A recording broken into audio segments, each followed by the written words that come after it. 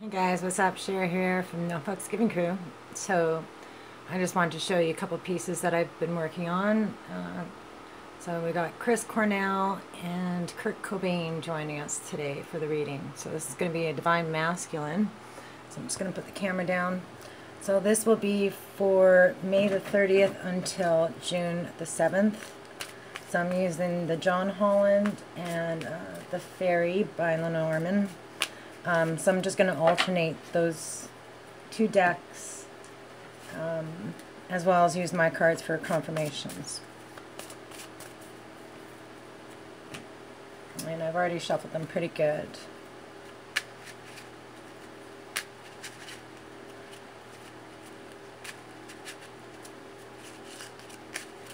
Whoa. So the Queen of Pentacles just popped out, so that could represent an earth sign.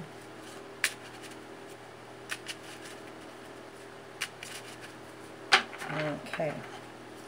So I'm going to do a split divine partnership reading, okay? Alright, whoa, Jesus, things are jumping around. So beginning with how the masculine views the union or the relationship. Wisdom, High Priest. So you make him, the feminine makes him feel wise spiritually, and this could also represent the masculine's 5D connection to the feminine. So there's a sense of them having this spiritual connection and sharing wisdom and knowledge with one another. But it could also represent that the masculine is feeling like a spiritual leader. The Page of Pentacles, the King of Wands, and the High Priest again. So Page of Pentacles represents communication in the 3D. It could also represent planning. So it's starting to see your future, long-term goals, and then planning towards that. So it could represent, you know, students acquiring information, knowledge. The King of Wands could represent a fire sign. This could be earth sign, but this represents a masculine feeling powerful. The feminine makes him feel powerful. Wand is spirit energy, so it has to do with your higher calling. But this is very passionate energy. It's you know, being a leader as well, but being a rebel, detached from society and its conditioning. So he is someone who would lead a revolution, that kind of energy.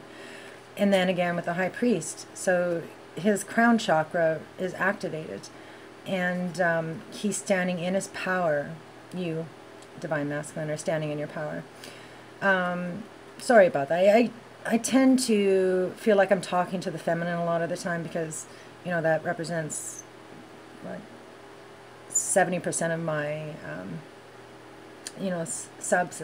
So yeah, I'll try to stop doing that. But anyway, you, the feminine, make him feel powerful and spiritually connected. So you bring him closer to God. Okay, what are you resisting? Two of Pentacles. So this has to do with making a decision. In the twin flame reading, we're getting that energy of you wanting to walk away from something. So the Two of Pentacles represents finding balance while that change is occurring.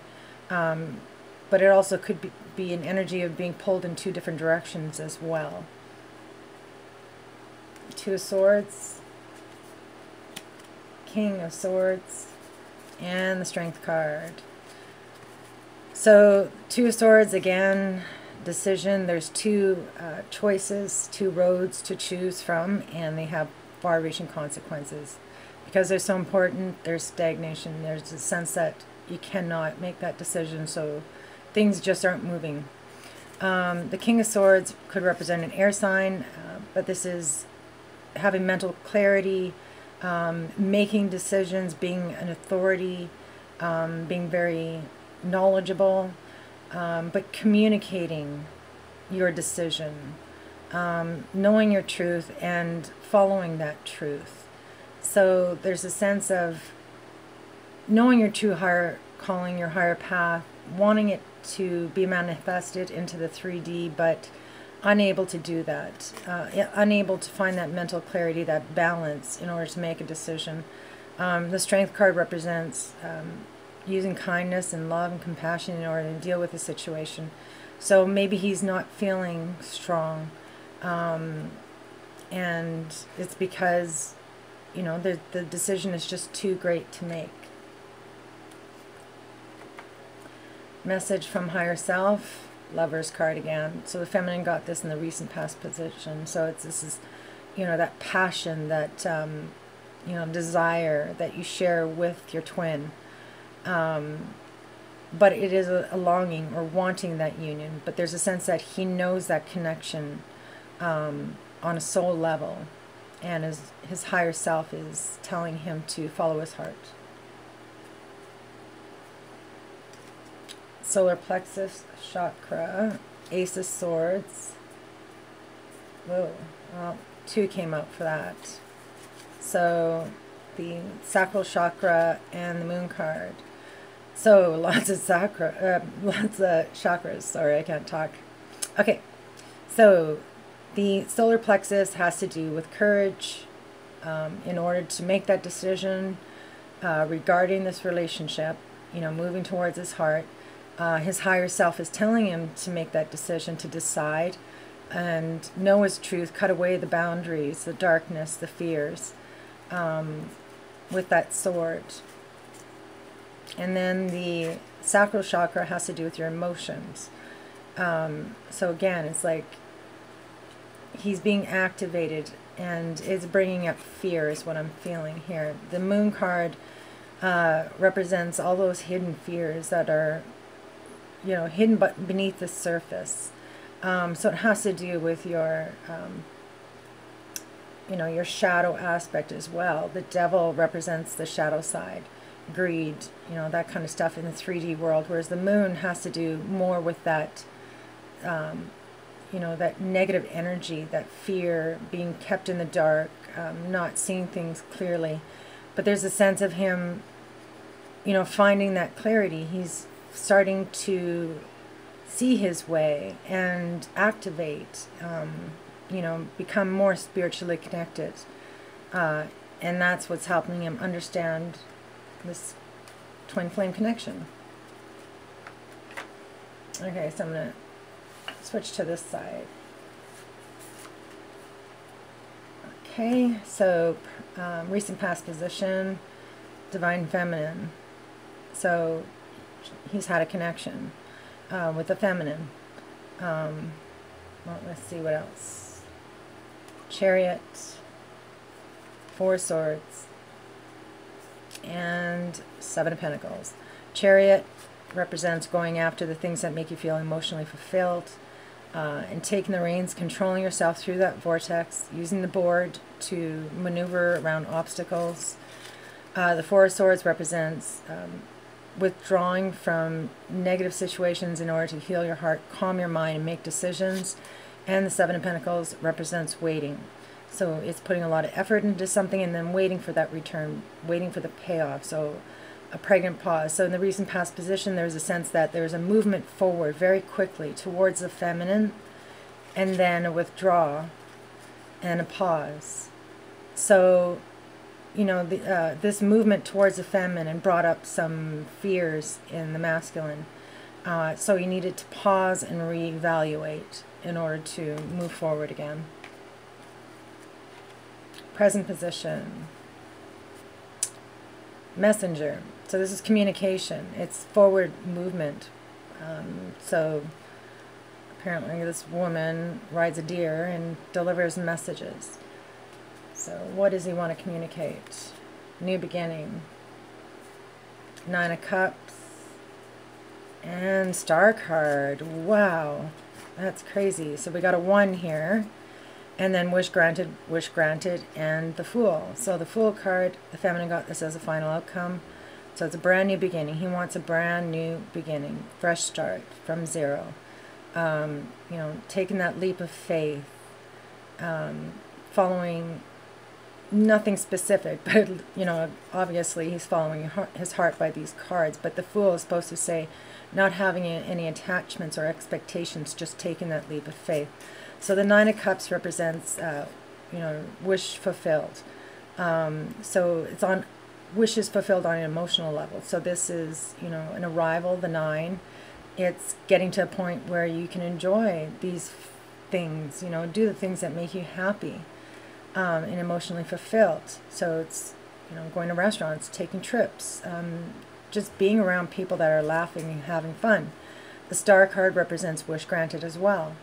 So he wished upon a star and his dreams are coming true, manifested. So again, this comes after a difficult period of time. So he withdrew to heal his heart, and that's what this card represents. The worst is over now. Your dreams are coming towards you. You're manifesting a new life for yourself. Okay, so future position, anchor. So heavily grounded energy. The feminine was bringing that into the union, so it's, you know, being unwavering, unmoving. 9 of Swords again. Throat chakra, wow. And the Queen of Pentacles. Okay, so this card showed up in his present position, your present position, masculine, for the twin flame reading. So the 9 represents coming to completion, nearing the end of feeling anxiety, stress, fear, worry, inability to sleep, being kept up at night by thoughts. So there's a sense that you come out of that ends. And it's because you communicate something. The throat chakra was in the recent past, or sorry, the present position for the twin flame reading, and it came up as a final outcome for the masculine. So communication is very important between the twins right now. So there's a sense that the masculine fears communicating, but ultimately overcomes that. And we got the Queen of Pentacles, which could represent an earth sign, but this is, you know, the Queen 3D. It's the one that you can hold and feel and caress. But she also represents someone who is independent, can stand on her own. She, you know, is a businesswoman, but she's also, you know, very motherly. She looks after her home and runs a business at the same time. So she enjoys the finer things in life as well. So, you know, because the feminine's being represented as this 3D physical energy, there's a sense that he fears speaking to her in the 3D.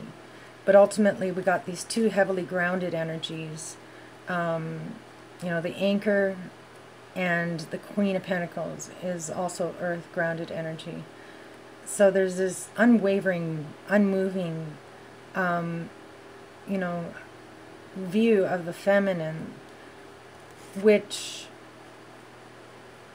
provides stability for the masculine to overcome his fears, you know, and take that leap of faith towards his future. But there's a sense that he's still holding on to a lot of fear.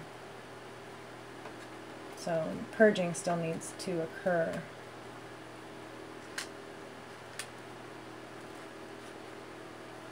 Okay, so I'm going to get those out of the way. So the message from the universe, destiny. So Wheel of Fortune, again, karma coming back to you in a good way. So the universe is telling the masculine that destiny is knocking on his door. And, you know, again, his heart chakra is open and activated. Queen of Cups, Sun, and the Divine Feminine. So Queen of Cups could represent water sign, but this is someone who's deeply loving, heart chakra open, intuitive as well. So she's connected to her emotions, and she's an open vessel, very much like this picture here, you know, the heart chakra open, and kind of standing in her knowing. The Sun card represents all the happy feels, so it's best major arcana, and it represents a new beginning. So the masculine, or sorry, the universe is telling the masculine that there's this new beginning, this new opportunity, and to follow his heart. So we got a 10 here, which reduces to 1, and then this reduces to a 1 as well. It's a 19. So we got an 11, and then 2 feminine energies being represented. Sorry, you can hear the kids playing outside. I didn't realize they'd be so loud. Okay, so the Divine Feminine, this is a goddess, sorry, the Queen of Love, whereas this is the Goddess of Love. So, again, there's a sense of a new beginning, that he's getting messages or synchronicities from the universe telling him to, you know, have this new beginning with you, to take that leap of faith. Okay, so what is in his environment? Wow, again, balance. This showed up as a foundation. So maintaining balance, you know, there's this mirroring of energies in the twin flame reading. So there's a sense of both sides coming into balance currently. And this could also represent, you know, karma coming back to you in a good way as well. 6 of Cups. 8 of Swords, and the Knight of Cups. So the 6 of Cups represents somebody from the past coming back, someone from childhood or a past life, and represents pure, innocent love. So the masculine, you know, feels this loving energy, this pure energy from his environment, and it's providing balance for him. The 8 of Swords represents a mental prison, being consumed by fear, anxiety, stress, but it is an energy that's coming from the outside. It's self-imposed, so it's like this prison is stopping this love connection. But the prison of the mind is an illusion. You know, you choose to believe that you are held back. The Knight of Cups represents forward movement, and it's an expression of love. So it's romantic gestures, courting, you know, it's longing for love, once again, that wanting energy, longing for a connection, but being held back from it. So he feels this balance, this love, but he can't move forward. And what does he fear? 5 of Cups. So he fears that his heart is going to be broken. So he was bringing this energy into the union for the twin flame reading. So again, you know, he fears that his heart will be broken, so he's guarding himself. Base chakra. Wow, again with the Lover's card, and again with the 5 of Cups. So the base chakra represents security, safety. It is a grounding energy, like it's starting from the beginning. So he feels unsafe, unsure, you know, of offering his heart. The Lover's card, once again, is that burning desire, you know, feeling this love, soul connection, and longing for it, wanting it. So there's a sense that he knows this connection. Oh my God, they're loud. Oh my God, okay. I might have to pause the video. There's like 10 of them screaming outside. Okay, so there's a sense of him understanding this connection, but it scares him. Oh my God. Okay, hold on. I'll pause it. I'm just going to look at the bottom of the deck for the overall energy. Truth. Wow, Judgment again. Okay, 1 minute. All right, sorry about that. Okay, so the Lover's card. Yeah, it's longing for that, knowing that connection, but guarding your heart. Then we got the 5 of Cups again. This is kind of like a feminine energy, masculine energy. So there might be some mirroring going on that I was talking about with the twin flame. Be careful. If you're fearful, the feminine is going to pick up on that energy as well. So, you know, find that balance. And don't close yourself off. Follow your heart. This, you know, your feminine loves you deeply. And yeah. So there's a feeling that he wants to open up, and he will ultimately, but there's fear of having his heart broken, still holding him back. Okay, so like I said, judgment. This is a grand awakening.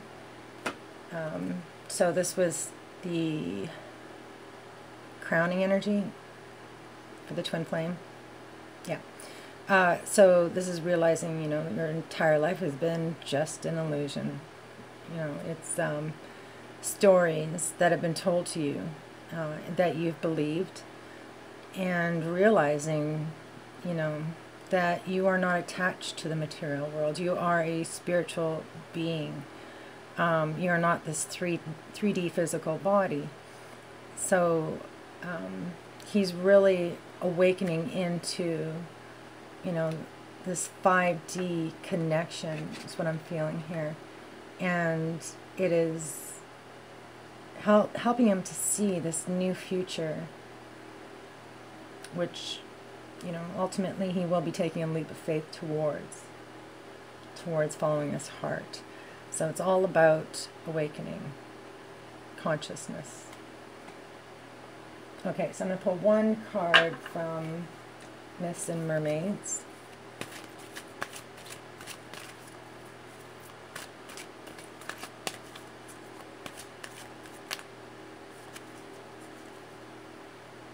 Storm Chaser.